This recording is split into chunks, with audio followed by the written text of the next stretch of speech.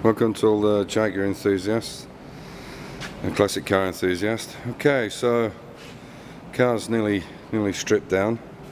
We've just taken the rear diff off it.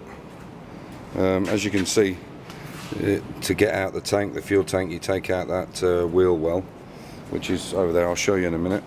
So the diff's out. We're just taking the glass is out, but we're just taking that door mechanism out. And then take the gearbox off tonight, and that's it, basically stripped. And then tomorrow we'll break it off the chassis, we'll take it off the chassis I should say, and put it onto this jig. So as you can see, it's all stripped. So just drop the gearbox out this afternoon, and then it'll go up and get blasted, then we'll split it from the chassis. But I just wanted to show you, like I said to you yesterday, look, you can see really how nice they are, and I guess that red lead was put in the factory, you know. I don't know, maybe the body was painted and then they were put on, or perhaps somebody put some new lights in it and decided to put the red lead in.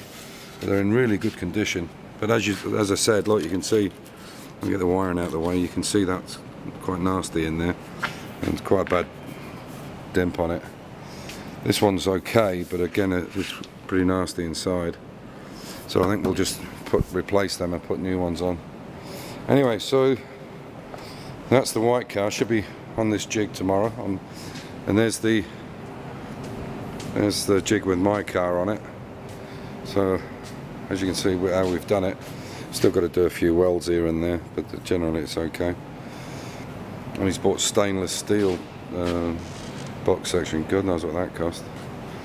And this is the back bit. We're going to change this. This is a bit of a screw up, because what will happen when we finish with it, we won't be able to get the bars apart. So what we're going to do is actually put two angle iron pieces in there with a bolt through it, and then we can split this and take this off separately.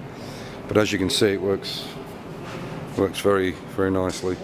Okay, and this is the jig we've made for the chassis, so they can be sandblasted. Basically, I'll just drop it so you can see it, so it turns on its own almost.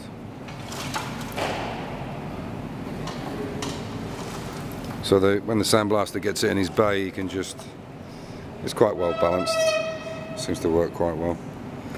The reason we did it down here was because I wanted these pipes to be almost in line with each other. A little bit of a sag in it. The pipe's not exactly the right tolerance, but it'll do the job.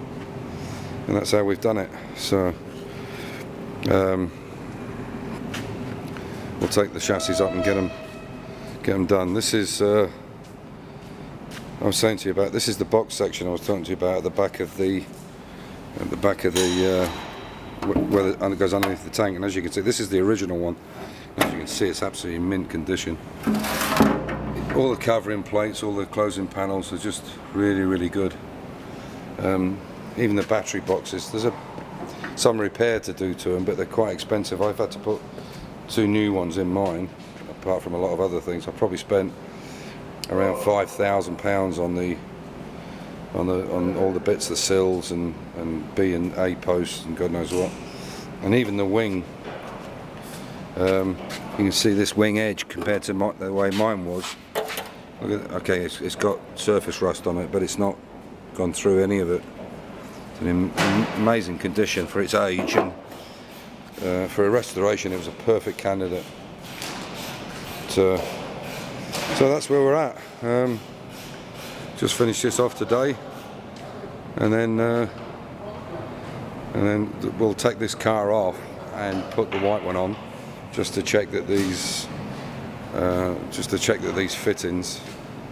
Basically what we did with that one was we made a plate for it and then welded a nut on the inside, a captive nut, and then put the bolt through underneath, as you can see there. I don't know if you can just see it, maybe you can't.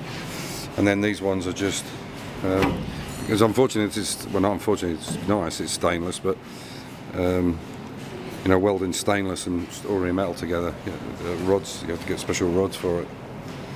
So there we go, that's it. And yeah, so this is the second update. This is Wednesday now. I'm not sure what Monday was the 10th. So it's the 12th. Excuse me, it's the 12th today. So it's taken us basically We got up here around about 11 o'clock on Monday, so two and a half days to get to this point, which is not bad, and these two gents have been helping us. Yeah, anyway, that's the way it works. So if you like them, subscribe, give us a thumbs up. Maybe by the end of the month we can make it 600 subscribers. That would be great. Anyway, thanks for watching in, and take care, and bye for now. Bye.